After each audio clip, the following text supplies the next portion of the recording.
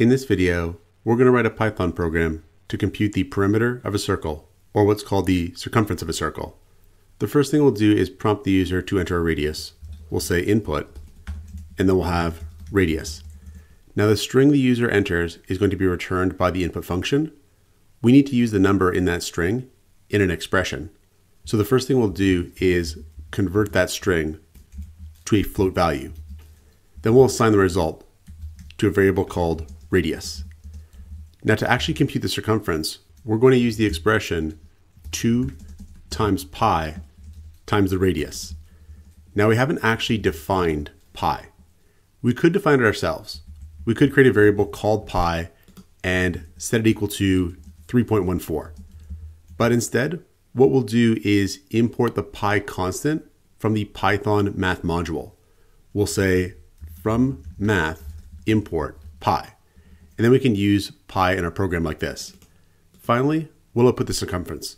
So we'll have print and then circumference colon plus str circumference. So what we're doing here is taking the number we get back from this expression and converting it to a string. Then we're going to concatenate this string here, circumference, with the actual value we got back. So we can save this and run our program. And if we enter in a radius of 4, we do get back the correct circumference here. Now, this circumference has many decimal digits of accuracy. We might not need that many decimal digits of accuracy.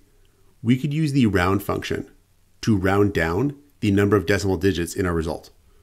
What we'll do is have round, and we'll pass round as its first argument the result of this expression.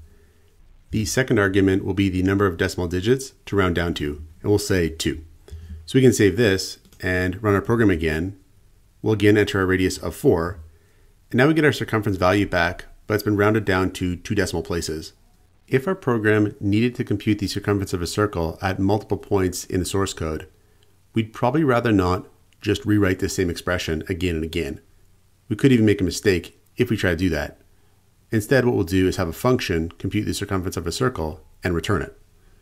So we'll make a function called circle circumference, and this function is going to have a single argument, the radius. We'll call the parameter r, and the function is going to return this expression. We'll just change radius to r.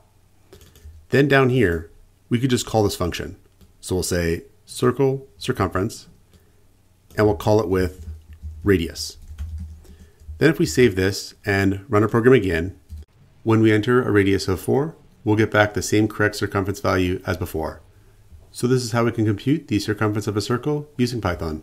Check out portfoliocourses.com, where we'll help you build a portfolio that will impress employers.